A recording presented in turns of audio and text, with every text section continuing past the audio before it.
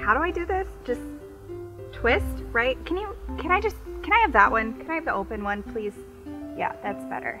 There should be a nice little, oh, there it is. All right. So with a classy red wine, I really like to go straight to the paper cup. I just really feel like it gives it a nice flavor.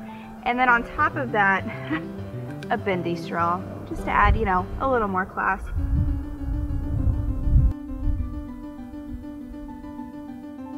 Guys, obviously I'm just kidding. I would never drink out of a paper cup.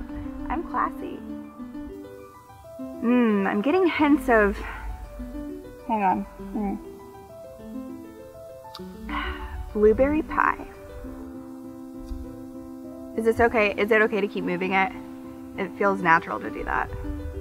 You swirl it, right? Oh, no, there you go. Just a little, yeah. Oh man, I am feeling fancy.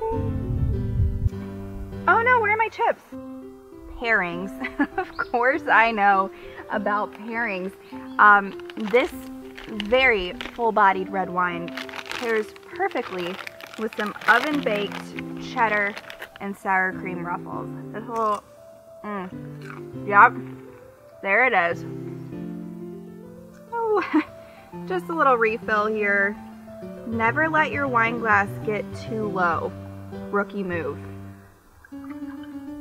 Is this a 2016 Franzia? I really feel like, oh yeah, that cardboard gives it a nice flavor. So here's a little pro tip for you. You need to pick up a little bit of this Lip Smackers Cotton Candy Gloss. If you feel like you're kind of losing the flavor of this gorgeous red wine, just, you know, hang on. Get a nice, like really slather it on there. And then here's the trick. This is the pro tip. Just do a quick lick and then a big swig. Hang on.